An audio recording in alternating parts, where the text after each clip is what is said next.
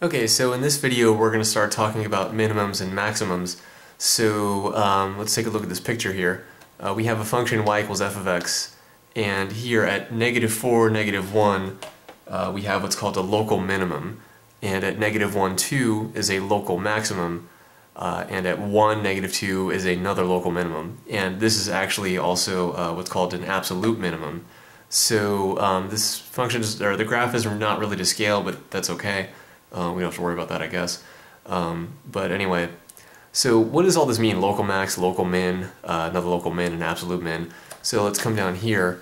A local or a relative minimum is basically less than or equal to all nearby points. So first of all, local and relative mean exactly the same thing. They're completely interchangeable. So if you say local min or relative min, it's exactly the same thing. Either one is fine. And what do we mean by nearby points? Well, we'll talk about that soon. So a local or a relative min is less than or equal to all the nearby points. And we kind of see that on the graph, right? So if we look at all the points nearby, this is the smallest one. It's less than or equal to all the other ones nearby. And likewise with this one, it's a local min. It's less than or equal to all the points nearby. Now a global or an absolute minimum is less than or equal to all the points on the entire function. Okay, so again, global and absolute, they're completely interchangeable. They mean exactly the same thing. So you could say global min or absolute min. It's exactly the same thing. Whichever one you use is really up to you. It's just personal preference. For some reason, I prefer local, but then I prefer absolute. I'm not really sure why. Maybe that's just how I learned it. But anyway, local, relative, same thing. Global, absolute, same thing. And if we look at the picture here, we see that this -2, that's the smallest y value on the entire function, okay? So this is an absolute minimum right here. It's the absolute min, because it's smaller than, it's less than or equal to all the other points on the function, okay? So likewise, a local or a relative maximum is greater than or equal to all the nearby points. So again, we'll talk about what nearby means soon. But if we look at this picture, if we look at all the points nearby, this is the largest one, right? It's greater than or equal to all the nearby points. So it's a local max. And then likewise, a global or an absolute max is greater than or equal to all the points on the function. So this function actually has no global maximum, no absolute maximum, right? Because no matter how big of a y value you find, you're always going to find a larger one. Okay, so here, this arrow, that means that the function keeps going up this way forever without stopping. Same thing over here, keeps going up this way forever without stopping. So no matter how large of a y value you find, you can always just keep going to find a larger one. So there is no absolute or global maximum, because you can have, basically as large a value on the function as you want. So it's straightforward for the most part. But now, what do we talk about? Or let's talk about what we mean by nearby. So this is just kind of an informal definition here. Let's be a little more formal with nearby. So let's come up here and say, all right, let I be an open interval containing x equals c. All right, so f of c is a local minimum of f if f of c is less than or equal to f of x for all x in this interval I. All right, and f of c is a local maximum of f if f of c is greater than or equal to f of x for all x in I. So these are more formal definitions here for local min and local max. So let's think about this with the local min here. So we have an open interval I around our point x equals c, and f of c is a local min of f if f of c is less than or equal to f of x for all x in I. So in other words, what you do is you take your x value, so let's do this with this graph over here. Here's our x value of 1. So we're going to take a little open interval I containing x equals 1. Okay, so we're going to do this, and our c is going to be 1. So let's get rid of some of this clutter here. We'll get rid of this first. So what we're going to do is put a tiny little open interval around x equals 1, all right, and that's going to be your interval I. Okay, so here's our interval I. All right. Now, if f of 1, okay, remember c is 1. Okay, here's our c value, it's 1. So f of 1 is going to be a local min of f if f of 1 is less than or equal to f of x for all x in this interval I. Okay, so let's zoom in on this here. Okay, so basically we had this little open interval I around x equals 1. So let's drop this down to the function. Okay. So the x values in this interval, they all correspond to somewhere, to some y values on this piece of the function here. And we do see that actually f of 1 really is less than or equal to f of x for all x in this interval I. All right, so any x value that you take in this interval, f of 1, which is -2, is always going to be less than or equal to f of x for any x value that you pick here. Right, so for example, we could pick this x value right here, whatever it may be, is going to drop down to this y value right here, right? And this y value, okay, so here -2 is less than or equal to, obviously it's less than, right? But it's less than or equal to this y value here. So f of 1 is less than or equal to f of this value of x. And you know, it's going to happen with any value of x that we pick in this interval. So just by the formal definition, this is a local min, okay, because we found this interval I here that satisfies this definition. All right, so f of c is a local minimum of f if f of c is less than or equal to f of x for all x in I. So what's this I, you know, how do we pick that open interval? How do we know which interval to pick? Well, you might not really know right away, but the point is, as long as you can find one open interval, no matter how large or how small, as long as you can find just one open interval that satisfies this right here, then you're going to have a local min or local max if you're looking for that. So, you know, here, this interval I satisfies that for us, right? So we're okay on that. So let's talk about the local max here. So for local max, it's exactly the same thing, but now f of c is greater than or equal to f of x instead of less than or equal to. So let's get rid of this here. Okay, we'll get rid of all this, and we'll get rid of this interval here. So we'll just ignore that. So now our c value is -1. So we're going to do the same kind of stuff with c equals -1. All right. So let's zoom in first, and let's take this teeny tiny little open interval around -1 right here. So this will be our I. Okay, that's our interval I. That's our new interval. Remember, we're just ignoring this stuff over here. That's all done. So if we take any x value in this interval, it's going to correspond to somewhere up here on the function, right? Somewhere over here. Okay.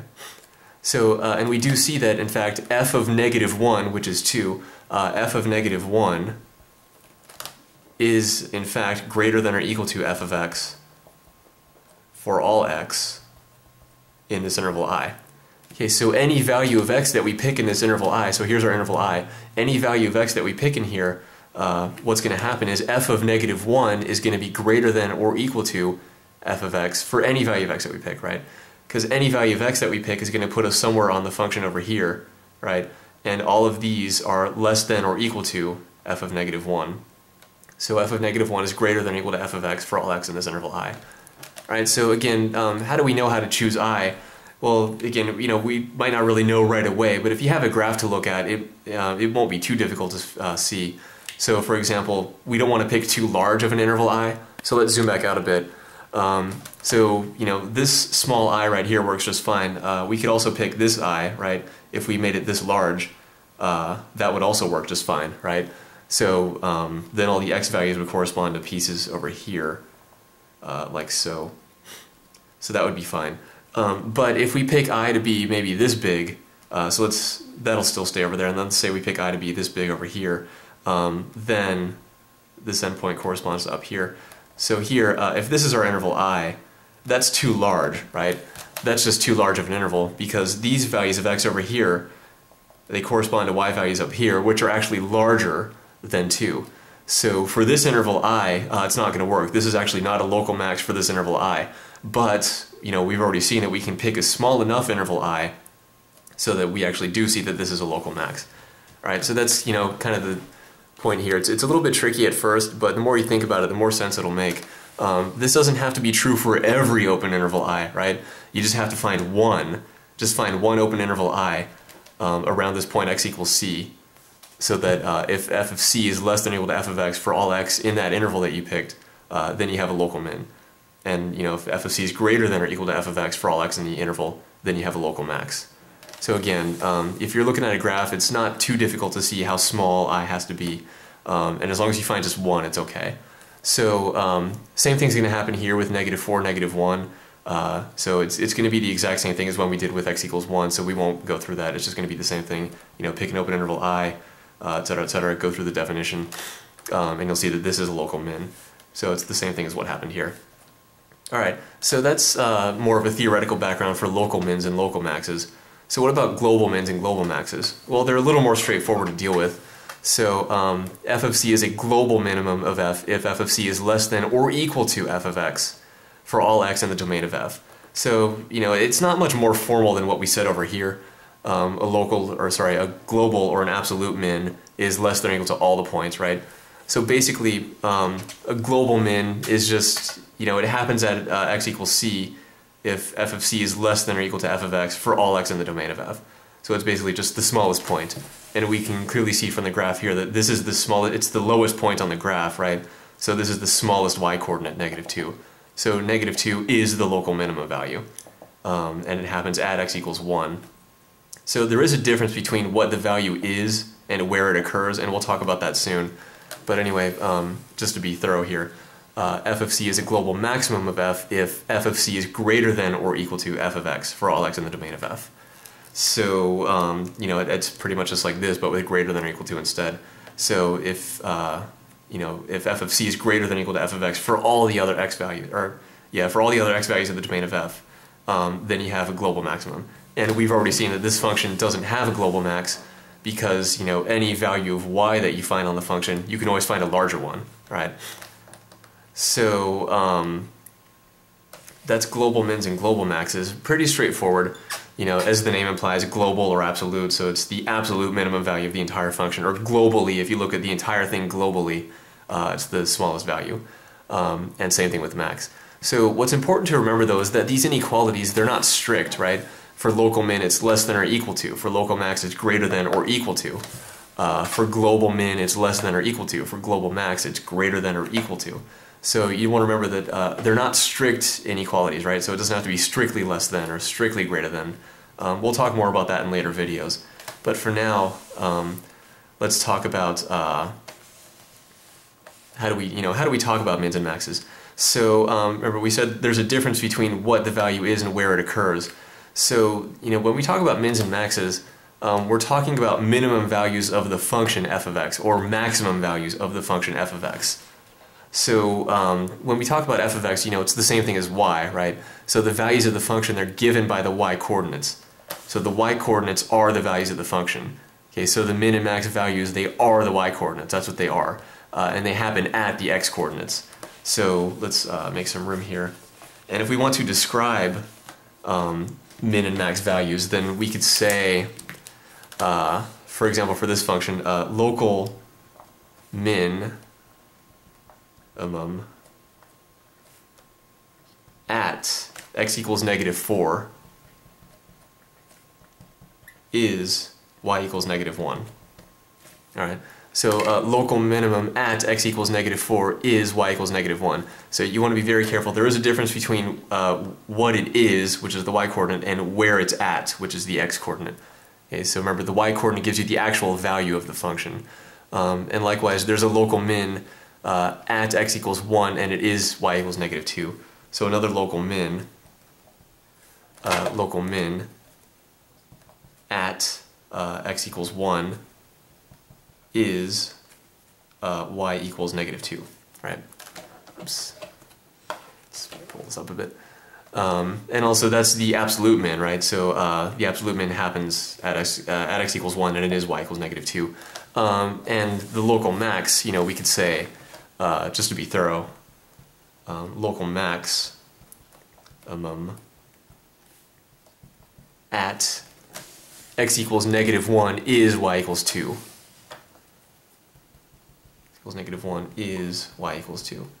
All right? So some people aren't really this nitpicky about it, I guess. So some people, they like to say, you know, you could say a local min, so let's write that. Local min is -4, -1. So some people say it like that. It really depends on your instructor or who you talk to, I guess. For me personally, I think it's best to be as explicit as you can. So here you could say at x equals -4 is y equals -1. I mean, this technically isn't incorrect, but some people might not find that an acceptable answer. So you do want to be careful about that. But anyway, it's probably best just to be as thorough as you can, or as explicit as you can, and say it like this. So that's pretty much it for the first part of the intro to mins and maxes. There is one more little tiny detail to talk about. So here, when we're talking about this open interval over here, this interval I, because we have to have an open interval that contains x equals c, what that means is that local mins and local maxes, they can't happen at endpoints. So if your function is only defined from like x equals a to x equals b, let's say like x equals 2 to x equals 5, then you can't have a local min at 2 and you can't have a local max at 2 or at 5, right? No local mins or maxes at the endpoint, because you can't put an open interval around an x value at an endpoint. So actually we'll talk more about that in later videos, but that's just one thing I wanted to point out real quick. So that's pretty much it for this part of the intro, and in the next video we'll give a few more definitions and another example, and then the next few videos after that some more examples, and then we'll start talking about critical points and how they relate to this.